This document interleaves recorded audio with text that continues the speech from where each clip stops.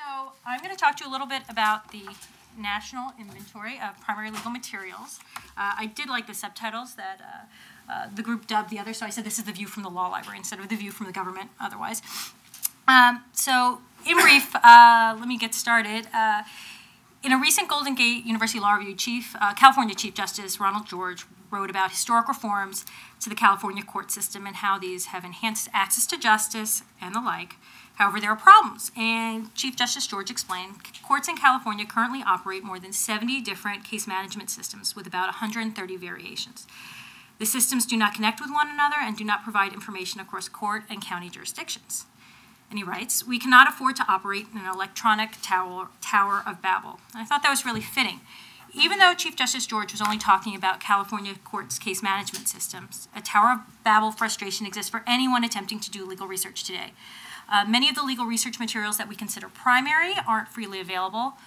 What is free often carries a warning that it can't be relied upon or is not official. For every state, there are different vendor relationships when it comes to publishing the codes and in the assertion of copyright on the material. The concept behind Law.Gov might help reduce some of this confusion. So what is the National Inventory? For Law.Gov to work, we really need to create a national inventory of all the primary legal materials and then some. The inventory will be a packing list of sorts that describes, details, and catalogs where one can find the laws of our federal and state system. And not just the materials we consider primary, that's why primary materials plus. We might want to note the availability of those items that are created as part of the process, from the briefs and filings of attorneys to congressional testimony and the like.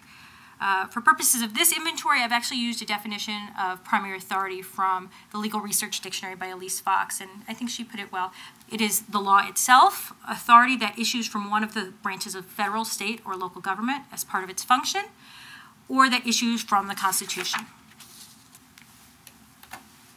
So back in January, we held the first Law.Gov workshop back at Stanford. There's Carl.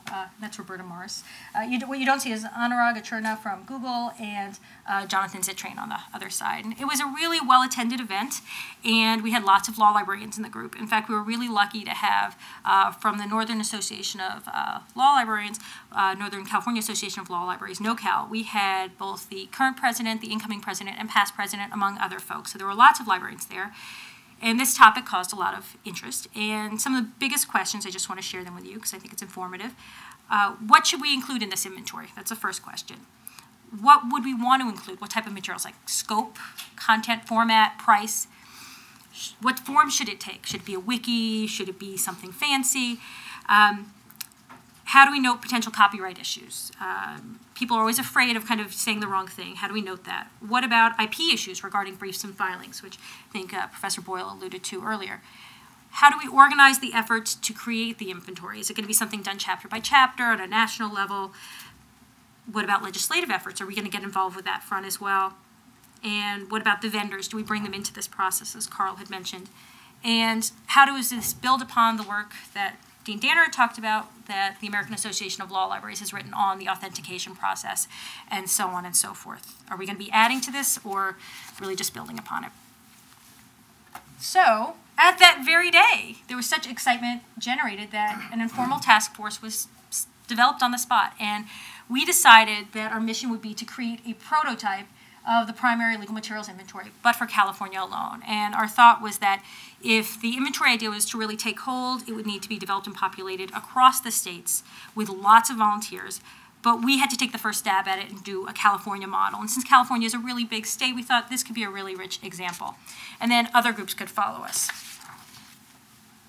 So after a few phone calls, low-tech phone calls, we created a Google mailing group, and anyone can join here. I can give you the information at the end.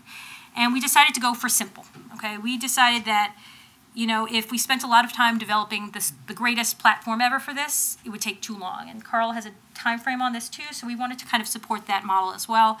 No one wanted to become Drupal experts in our group, and no one wanted to learn something new. So we wanted to go with something simple. So we opted for a Google spreadsheet, and I'll try and open that up in a second. Likewise, we decided that we could have gone the way of just using Word and just sharing our notes occasionally, but we did want to do something that was shared.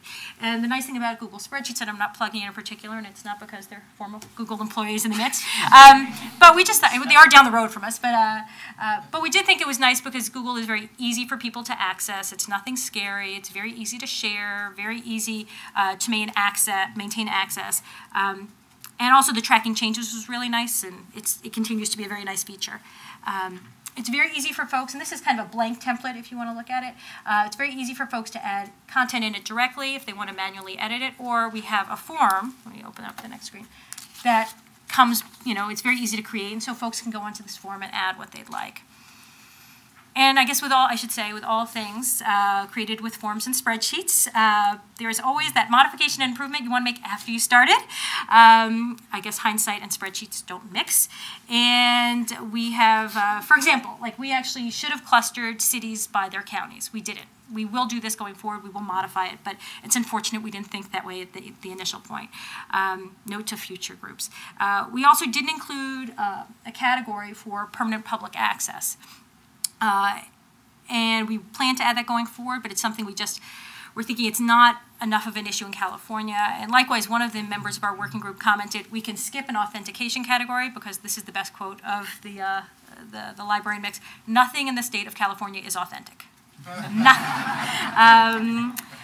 So I thought it was classic. And there are also categories we created that even now, a few months later, we're realizing aren't that useful. And so, if the next version comes along, we would just cancel certain categories. But there are some very important categories, and we are filling up some certain categories, especially dealing with copyright assertion, disclaimers, official status, and price information. And I should note, sometimes it's really noting that there is a price, because it sometimes is hard to acquire that data. And we suspect that these are going to still be important fields throughout the states, not just in California. And at this point, I wanted to share kind of a fun little story. I co-teach advanced legal research at our school, and occasionally we'll bring some of our real librarian concerns into the students, maybe to see if they're awake, but just to kind of gauge what they're thinking. And one good example is Paul, who co-teaches the class with me, my director, will bring in very skinny supplements to texts and bring them into the students and say, do you know how much this costs? Trying to see if they have any sense of how expensive things are, trying to share his outrage at what publishers are doing to libraries. And usually we'll get a very polite, oh, that's horrible. And I'm like, blah, blah, blah, back to Facebook or whatever. And that's it. But we decided to give our students a Law.Gov homework project just last week, actually. And we asked the students to each, because we have almost 50 students, to each take a state code and look at them in paper and online form, and focus on just a few factors on copyright language, disclaimers, and official status. And they actually, I'm not kidding, I think they really enjoyed it. We also were easy on the grading too, probably. But they were really engaged in the conversation and incredibly surprised by what they found. They thought it was important, and they thought it was something that they never really get to talk about in law school. So I'm glad we kind of opened their eyes to that. And maybe for another day I can share, if there's time later, I can tell you what they thought were the most interesting states were Montana and Vermont. But that's another topic maybe with what we saw. But speaking of kind of notable trends, let me share a little bit of some of what we're seeing right now in California. So of the almost 540 municipalities and counties in California, from what we can tell, nearly 80% of them have outsourced their codes to just 4 commercial publishers. And that number might actually be higher as we go through this, because some of the cities make it a little hard to figure out who produced the site, but that's what we're seeing so far. Likewise, and these are kind of interesting, almost all these are online free. However, and the however is what always kills you, the almost 40% of them claim to be unofficial and have disclaimers. Almost 50% have copyright assertions, and there may be more. We think those numbers are going to go higher as we look deeper. Some of the tricky part, and this gets to also working in a large group with different volunteers, is defining what's unofficial. Some people feel uncomfortable saying something isn't official unless it says it is official. I know this is kind of slicing hairs, but a lot of our volunteers would rather say not sure, so we will probably find that number goes up as we go back through what they did. And likewise, equally interesting, the paper versions of many of these codes, which are deemed to be official, are published by the same group that publishes the online version, and for a fee. The price information on these things can be really tough because you usually have to call the publisher to get the price. It's not something that's readily available. So here's an example. I know it's tiny, so I'm going to just show you. This is the Laguna Beach Municipal Code, and It's produced by Quality Code Publishing. I don't know if you see their insignia there. They produce about 90 of the state's municipal codes, and most of them look, not the content, but the format looks almost identical. And they all have the same disclaimer, and I'll read it to you, as I looked at all 90 of them this weekend. The electronic version, and it's the tiny print at the top, the electronic version is provided for information only. Well, that's good. And should not be considered the official version of the code. Please consult the official printed version before citing provisions of this code. If inconsistencies exist between this electronic version and the official code and or the underlying ordinances, the official legislation will be considered definitive. Okay. So I said, well, gee, I want to find out what's definitive. So I called the city of Laguna Beach just to find out how much it would cost to purchase it, and got a lovely person on the other end of the phone. And she's like, oh, that's a good question. And I was like, do I have the right number? And she's like, oh, yeah. I think it's about $175, but I'm going to have to get back to you. And I said, oh, why? And I think this was the quote. I haven't sold one of those in who knows when. And she's like, it's online. I was like, well, but do you sell them? She's like, yeah, but I'm going to have to get back to you and find out. And so that was not the only example, so more of the same. So here's closer to my home, San Jose, the California Code of Ordinances, produced by American Legal Publishing, and they do about 43 codes in the state of California. Some of them look a little different, but they all have the same disclaimer. And notable, they all have a copyright assertion at the bottom. This is copyright 2010, American Legal Publishing. I don't know if you can see that, all rights reserved. Let me read you the disclaimer because I think that's also really good too. The Code of Ordinances and or any other documents that appear on this site may not reflect the most current legislation adopted by the municipality. So it's great it's not even perhaps current. American Legal Publishing provides these documents for informational purposes only. There comes that only for information. Documents should not be relied upon as the definitive authority for local legislation. Additionally, the formatting of the posted documents may vary from the official copy, and the official printed copy of a code of ordinance should be consulted prior to action being taken. So don't waste your time with this, basically. If you did want to buy the official one for San Jose, it was very easy to get the price. It's about $300 plus $150 a year to keep it current. One of our volunteers actually called American Legal Publishing to ask about the copyright notice, wondering if it was something at the behest of the city or if it was something by American Legal, and they said, have to get back to you, and we still haven't heard. But this also got a few of our volunteers talking about this one, because this disclaimer that you see here and in most of the municipal codes that I've shown you, you don't see disclaimers like this in printed books. I mean, any librarian here knows that mistakes happen in books all the time. You'll get those replacement pages or those self-adhesive pages to stick in, although librarians nod their heads, that you stick in the books. But you don't see disclaimers like this in the printed material.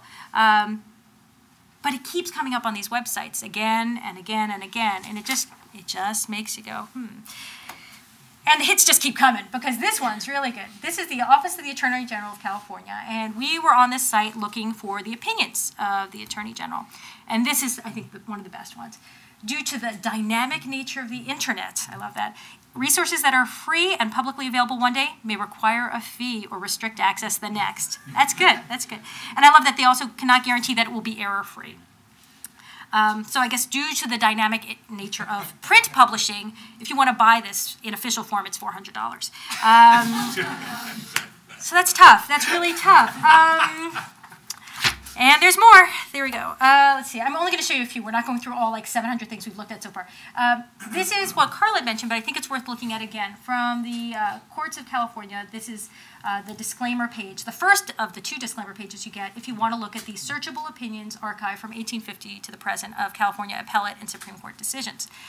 It should be noted that the state of California has a contract with Lexis, Matthew Bender, to produce the official reports. And even though the archive is free online, you have to read through this agreement, and then when you click on the continue button, you click through to another license agreement you have to select that you have to agree to. That's over 2,500 words long, quite detailed. But let's share some of this, because I think this is good too. There is no charge for using this, and they're saying there is only copyright, no copyright in the text of the decisions, but only in, headnotes and summaries are subject to copyrights. They're not in the archive. But the best is probably the last line.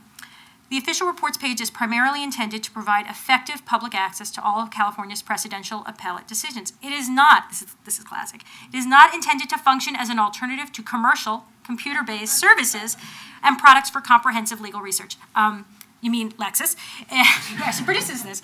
And I swear to you, if you go through the license agreement on the next screen, and I don't feel like doing it, because I think if you click through, you give up the right to your firstborn. I mean, it is very specific what it talks about. Like, you can't reproduce it, you can't re-engineer it, you can't do anything with it. I think you're just supposed to look at it in awe.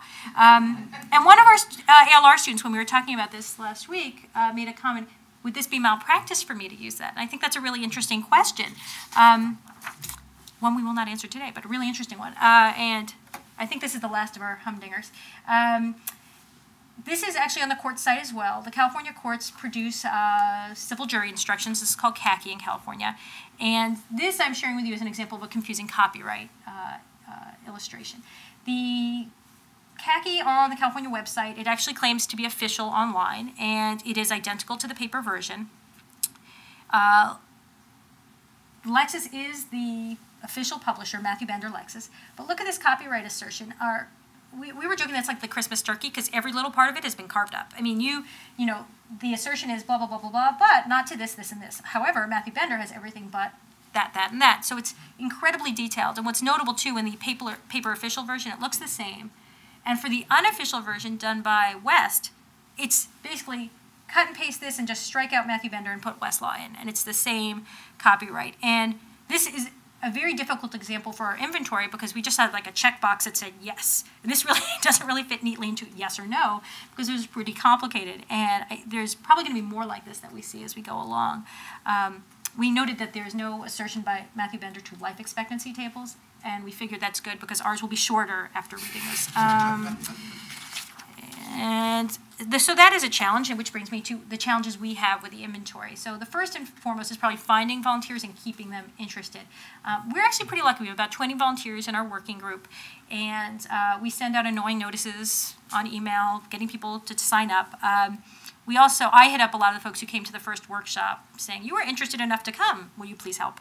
And I should also acknowledge that some of the volunteers actually work at Stanford Law Library. No peer pressure there, but we're happy to have them. And it is hard to keep people motivated because it is a bit of work. And getting fresh blood is good, but I think some things that help are actually free stuff and swag, and I'm so glad Carl has like these little badges and magnets, so this is really good. We're hoping we get more of that. That'll be really fun. It helps. Little free stuff goes a long way. Just for what it's worth, we also joked about having virtual happy hours while we're doing this, but there's a call to have a real one, and given that we were all pretty slap happy about some of this stuff, we're thinking we'll do it in Lemon Grove, California. Anyone from Lemon Grove? If you look at their municipal code site, they claim to have the greatest climate on Earth. So that would be a nice place for a drink.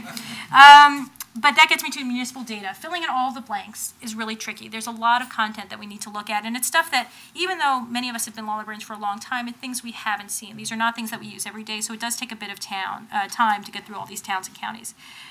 Consistency is also tricky because there are many different ways of defining some of these things, and I was mentioning version control and tracking changes is really helpful on Google spreadsheets because every once in a while I'll see a certain volunteer will make changes, and there's always the shy volunteer and the very bold volunteer, and I'll know who they are. So we're like, oh, so-and-so edited, better go back and check.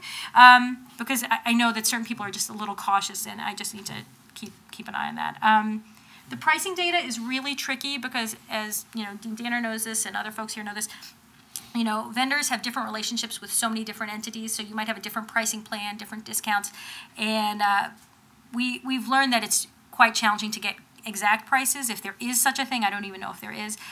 Maybe we need Ken Svengalis, who does a pricing guide for legal information, to help us kind of fight this down. But we're really just pretty happy to get information that there is a price. And I'll just share this as a funny kind of hiccup. So one of our volunteers, one of our best volunteers, works for a court. And when she signed up, she's like, you know, I recently ordered materials that you're looking at for the court, and I know how much they were. I did the invoices. They're all on my computer. I said, great. Can you tell us how much they are? She's like, well, according to rule of court, blah, blah, blah, you need to file an official request. I was like, okay, so I'll file an official request for these prices, which was really funny because it went right to her desktop. And then she opens the request and shoots me a personal email saying, I see your request. As soon as I approve it, I'll put them all into the inventory. And so this took like 5 extra steps, but it's all up there now, so it's good. But I think these are one of the things, if you are going to work on this project, you should just know about. Looking forward, maintaining the content is going to be tough because even though Carl is probably going to be done hopefully this summer, I think this inventory, if we start it, we should keep it fresh and constantly update it, because otherwise it's really just going to be a relic. And getting other chapters to do similar work. I think today, AALL government relations folks are actually going to send out a notice with documentation to 7 states about getting their inventory started, which is awesome. I'm so excited. That's great. And I think it's fitting, because when Jonathan Zittrain spoke at our event, he said that we were at not the birth of the idea, because Carl had that some time long ago on a deck somewhere or something with a drink, but this is the cradle of an idea. And so if we really do want this to thrive, we need to take good care of it and see that it evolves. Speaking of, how many North Carolina librarians do I have in this room right now? Raise your hands. Actually, better, can you guys stand up and take a bow? Because we love librarians. Okay, so you know who you are. Do you have scratch paper or a laptop? Yes. Yes, nods. Okay, so I'm going to give you exactly 1 minute right now. And I want you to write down the title of a primary source in North Carolina. I see Dean Danner's doing it. And I want you to see if he's doing it, you should do it too. All the cool kids are. Jot down the publisher name if you know it. Is it online? Is it official? Is it free? Anything you know. Just spend a moment. I've eaten up like 20 of the seconds, so just, no pressure. No wrong answers either, so just go for it.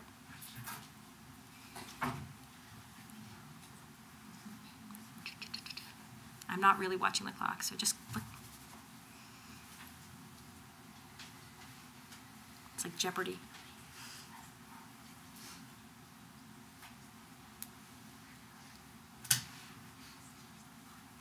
You can collaborate. This is the beginning. Yeah. Okay, I think I'm going to call time. Did you all write something down? Some of you did? Yes? Donna did. Congratulations, the North Carolina inventory has been born. You started it just now. That's the best part. No, it is that easy. That's all I want you to know. It is easy. Don't get intimidated. You just have to get started. And if any of you want blank templates or forms, see me. I am happy to supply them. And I just want to close with saying that I think as librarians, we have a natural claim to this. So we should own it, document it, and keep it alive. So that's all. And my information if you want to contact me later. Thanks.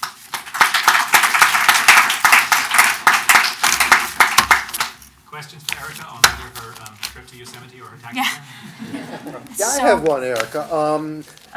Often when it looks at pricing information, the pricing is for a single copy for yourself. Exactly. And I'm wondering, are you asking about licensing if somebody wished to make a copy of a municipal code and say, put it online for everybody to use? That's a good question. We're trying to get that, but the tricky thing is if we're not able to even get the cities to tell us how much their paper code is, getting a license answer is going to be even trickier. So I think this is going to take a lot more nudging. So here's a suggestion. Yes? Maybe you could get a shill like the company Justia to send in letters to some of these code publishers and inquire about commercial licensing and what the prices might be. And Excellent. This would be very useful on a national basis. One of the things that we're hoping to demonstrate with the national inventory is that if Stanford, for example, wanted to put a common set of all the municipal codes of California online, reformat them in valid HTML, reindex them, how much would that cost in order to get the licenses to do that? And you can't do it for all 540,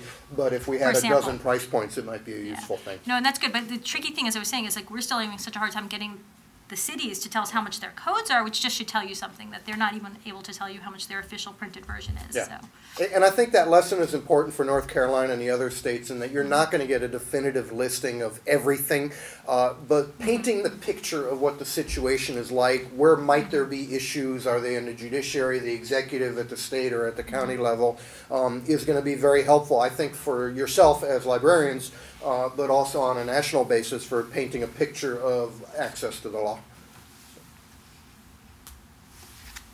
This is more a question, more a comment than a question, Derek. But it seems like it would be really wonderful to write up as a short piece for.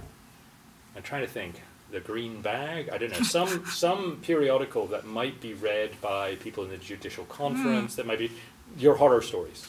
Yeah. Because horror stories are actually. I mean, studying the history of the environmental movement. There was high theory, but there were also quilting of horror stories, right? And it's the here is the canal that is on fire, right? Here is the place where you can't see each other across the canyon, right?